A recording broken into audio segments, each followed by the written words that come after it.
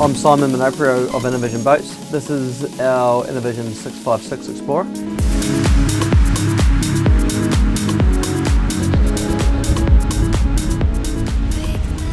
She's been built for a client in Hamilton, and she fishes a lot out of Raglan. There's a few custom features in this boat, and that's one thing we do. When we commission our build, we have the ability to customise the features to suit how the owner wants to use its boat. With this 656, this has reached the final part of its development and design. In the front of the boat, we've changed our anchoring system to a drum winch, captive drum, so it cleans up the whole foredeck, and we've changed the whole bowsprit design and made it a bit tidier and cleaner.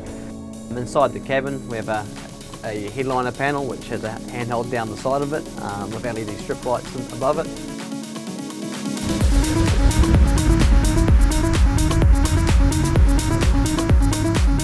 So this boat's running a Yamaha F250 with a digital electronic steering. That's enabled us to install the Helm Master EX.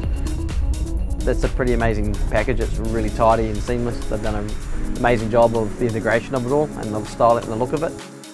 Helm Master EX comes with the auto helm feature as well as standard part of the package, which is really functional, really easy to use. Using the joystick rotates the engine and then just backwards and forwards, and you have 5 speed controls, level 1 to level 5.